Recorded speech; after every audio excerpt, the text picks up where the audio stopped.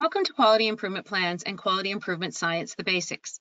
In this series, we will present a very quick look at QI science and how its basic methods can be used not only to help you to create your QIP, but also to help you make progress on your indicators. Welcome to the third in our video series of 3 QIP and QI science videos.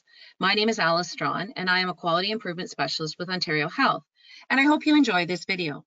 As mentioned, this is video 3 of a 3-part series, which also included videos on how to identify your problem, determine your aim and select indicators, diagnose what the root causes are for your problem, and identify change ideas and process measures for the indicators you have chosen for your QIP, the focus of this video.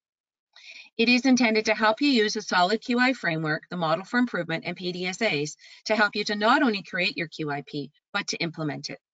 It is recommended that you watch these videos in order to get the maximum benefit, although they can also be viewed as standalones. By watching this video, you will know how to use the results of your diagnostic process and data, choose appropriate change ideas, understand how to select process measures so that you can understand whether or not a change idea is effective, understand the concept of many small tests of change that link the indicator chosen. No video on QI is complete without the model for improvement. What we are talking about today, change ideas and process measures, is the third question of the model, and how you test out your change ideas is using the Plan, Do, Study, Act, PDSA cycle. You can see how the PDSA cycle is connected to that third question, and that it is a continuous cycle, so that you are constantly testing and trying. Here's how the model for improvement maps onto the quality improvement plan. Question 1, what are we trying to accomplish, are the established provincial system quality themes and dimensions. Question 2, how will we know that changes and improvement is reflected in the QIP as the standardized priority indicators with organizationally determined targets. Question 3, what change can we make that will result in improvement? The focus of this video is reflected in the QIP as the organizational planned improvement initiatives with process measures. And here's where it shows on the work plan. What are we trying to accomplish? Is your aim. How will we know that changes and improvement is under measure? In today's video focus, what change can we make that will result in improvement is in the green change section. So why is measurement so important? Let's take the example of playing golf. You would understand the importance of data if you'd played a game of golf. You're out there playing your game, recording your score at each step. You're getting real-time feedback on your performance. Maybe you decide to try something different, use a different club. So you go ahead and test it. At the end of the round, your score will give you a glimpse if the change made a difference. If you feel like your game is not going well, your total score at the end of the course will give you precise feedback on your performance. You can include, based on historical comparisons, if you improved or remained consistent or got worse. And there's nothing better than that stimulating conversation about that data afterwards with your friends. By measuring how well you play in golf, you have an idea if things are getting better. You're learning about your system, which clubs work better for you, and monitoring your progress to your set aim of being a better golfer. The key here is that you're collecting and using data at multiple levels. The overall score, the outcome if you like, is important to you and something you are hoping to improve. But at the same time, you know that that overall score is made up of number of putts, use of irons versus driver off the tee, distance. Although the goal is a lower overall score, you will only see that if you focus on what makes up that score. As you know, data is a key component of the QIP, and although some is pre-populated for you under current performance, you are to select your own process measures so that you can see the results of your change ideas. It is important that you can see if your change is working or not, so that you can celebrate success, but also to adapt if things are not going as you predicted. There are different types of measures involved in any QI project. There is, of course, a big system-level aim, something we are trying to achieve to provide an outcome that benefits the citizens of Ontario, and it might be something like reducing wait times. Then there will be an outcome measure, potentially avoidable emergency department visits. These are reflected in the indicators. Then there will be local project-level process measures, increase the use of a nurse practitioner in making decisions about a transfer. Then there will be process measures with each change idea. Percent of staff who report an increased understanding of when to call the nurse practitioner after completing a training session. Although these are distinct measures, they all interact to cause change in the system. A couple of important comments around measurement and the collection of data. First, do not allow this to become a barrier. Sometimes we want all of the possible data collected and analyzed, and then all that data confuses us. Remind yourself of your aim and go. Remember, in QI, we want just enough data at the process measure level so that we can tell if what we are doing is working or not. And we want to use that data for learning. It's for light to help us learn, not heat, which is judgment. Don't get caught in analysis by paralysis. Use your data to celebrate successes and learn from failure, but collect it and use it. I also want to be sure I reinforce up front how important it is to make data collection as simple as possible. A piece of paper and a pencil and some check marks is perfect. If your data collection becomes too onerous, that will result in increased workload, and no one is looking for more things to do in healthcare. You want everyone to embrace your QIP, and making data collection simple and easy is a great step to engage others. So how do you decide on what change ideas to focus on? Let's talk about change ideas and change concepts. There are two types of changes we can make. Reactive changes, which are about keeping the system running. They allow us to react and solve problems very quickly, but they have very short-term impact. Then we have fundamental changes, which fundamentally alter the way in which we do our work. These are necessary for improvement beyond just addressing problems on a regular basis, and these have a lasting impact. Often a reactive change is your only strategy though, and it is important for organizations to make reactive changes to respond to the system and to right what is happening. Remember my problem statement from the previous videos about being late to work? A reactive change would be that I am doing this because my boss said if I was late one more time, I was going to be fired. So there are changes or reactions that I could make that would probably make me be at work on time, but wouldn't have lasting impact. Things like driving faster, or perhaps trying to shortcut ways to work, or skipping my morning routine, or not taking my lunch. But if I truly want to be able to change my behaviors, because I don't like the stress of being late for work, and I really want to do something that's fundamentally different, then I'm going to look at some longer lasting changes in my behavior. I'm going to think about things that I can do that will actually change the way in which I behave in the morning versus react to the fact that I'm afraid I'm going to lose my job. The important notion here is that it's not the size of the change, but the impact that the change has. Big improvements can often be realized by making small changes directed at the right places in the system. But just be careful to be thinking about the fact that those changes are fundamental and not reactionary workarounds. Where do change ideas come from? There are various sources of change ideas. Of course, we know that there's evidence out there. There are quality standards, there are best practice guidelines, there are frameworks from other organizations. There's all kinds of places to go to look and find evidence about quality improvement change ideas. One of the greatest sources of information about what you might be doing differently are your frontline staff. And of course, that would also include your patients, people who touch and feel this system. Involve them in the diagnostic process and ask them about their if-onlys. If-onlys are the things that they say probably every day. If only we could do this differently. If only we could change this process. If only we could do that. Ask them what those are. Think about experience. If you've experienced a process that did not work, think about how you might be able to improve it. Don't discount and say, we could never do that here. You might not be able to do that, but what could you do? Or what elements of what you've experienced and the change ideas that you're thinking about could you try? Don't lose sight of the fact that great ideas often come from being creative.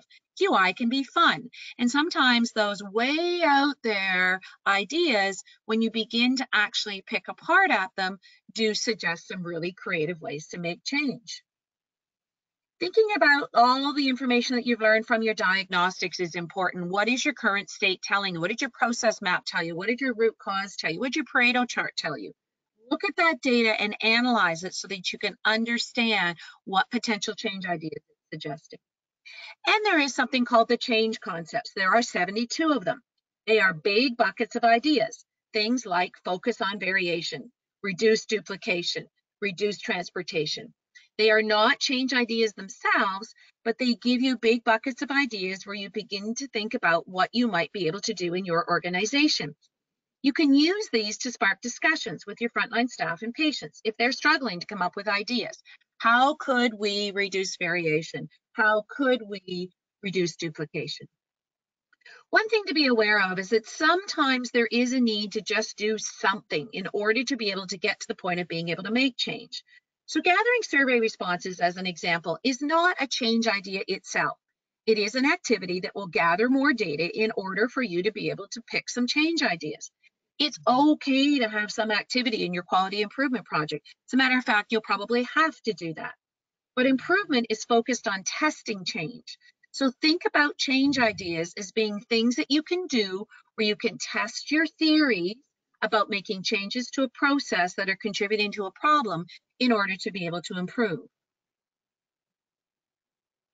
Once you have selected your change ideas, you can begin to think about what you might actually be able to do to test them out. So here's an example. Let's say you decide to test out a new information pamphlet for residents and their families on goals of care. Before you print 10,000 of those brochures, test the wording and the format, but know what data it is you're looking at to collect through that test. It's vitally important to understand what is it that I want to know by running this test. It tells you what data to collect. So you're probably curious about if people understand what you've written and if it answers all the questions. Therefore, the data you would want to collect are the percent of reviewers that feel the content was easy to understand and the percent of reviewers that felt all their questions were answered through the pamphlet. Showing someone a draft version of a pamphlet is a PDSA and a really important step to take so that you can be more sure that the change ideas that you're testing are actually going to lead to improvement. Here is the PDSA cycle, the plan, do, study, act cycle. This is about testing and learning with a big focus on the learning stage. The 4 steps in the cycle consist of planning the details of the test and making predictions. Those predictions tell us what data it is we want to collect in that. As I just mentioned, that collection of data is vitally important. You learn from comparing the predictions of the test, what you thought was going to happen, to what actually happened in the study phase. And then you take action based on your new knowledge. By using a PDSA approach, you are ensuring that you are collecting data and using it to learn more about what your next steps might be. Remember how connected that PDSA cycle is to that third fundamental question of what change can we make that will result in improvement. The study phase is the most important in that this is where you learn from what you have tried and decide on next steps. But PDSA is an iterative cycle. It is not a one and done. It helps us to accelerate learning through an iteration of tests that are spurred by our predictions. Each test builds on what was learned in the previous test until you have an implementable solution.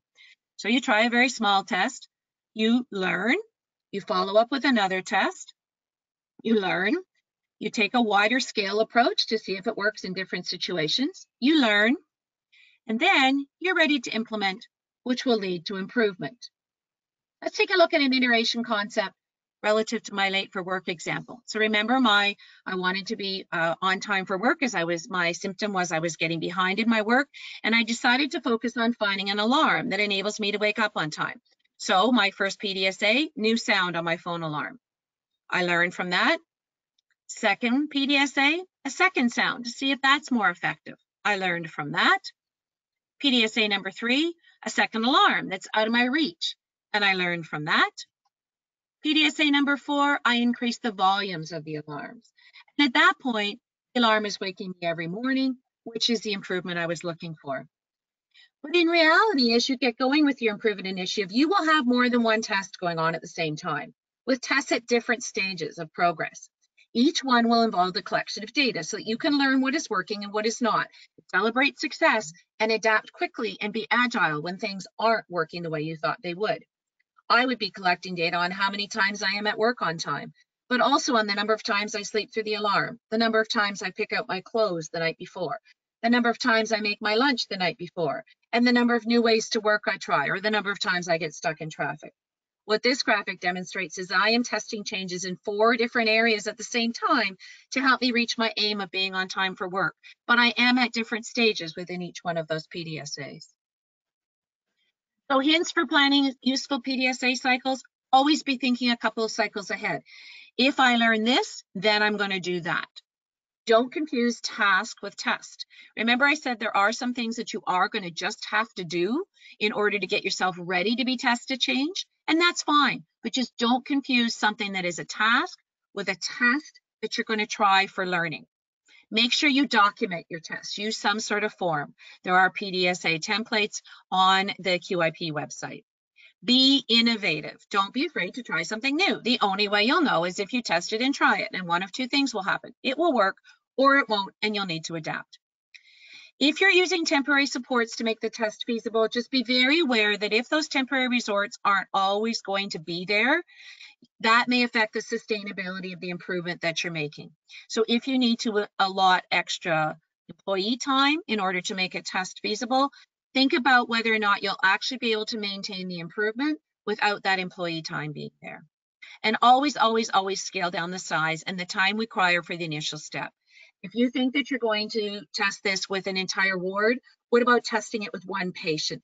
If you think you're going to do it with all the doctors at one site, try testing it with one provider. You want to do it for the month of April, try doing it on April the 1st. And drop down too. If you're going to test within the next 4 months, think about dropping it down so you test for a week. If you're thinking about a week, drop it down so that you're testing just for a day or even just an hour. Make your tests of change small so that you can learn quickly and be able to adapt. Here's where you can find additional resources. On Quorum, learn, share, and collaborate to improve healthcare quality in Ontario. Within that site, you'll see QI tools and resources, lots of tools and templates and resources to help you with your quality improvement plan and your quality improvement projects. And indicators and change ideas. Here's where we've collected change ideas from previous quality improvement plans related to each indicator so that you can see what other organizations have done. This is a great place to start to look for your change ideas. There's also the QIP website and QIP Navigator, and there you'll find the guidance documents, the technical specifications, and the overview of the quality priorities for that quality improvement plan. You can also always connect with a quality improvement specialist at Ontario Health at qip@hqontario.ca. There also will be additional webinars so you can hear about what's new, help sessions that give focused and interactive guidance on specific topics, drop-in sessions where a QI specialist can answer your questions and offer you support, and videos on QI basics, tips and tricks to help you create and submit a quality improvement plan. We hope you've enjoyed this video and that it's helped you with both the creation of your quality improvement plan and the implementation of your plan.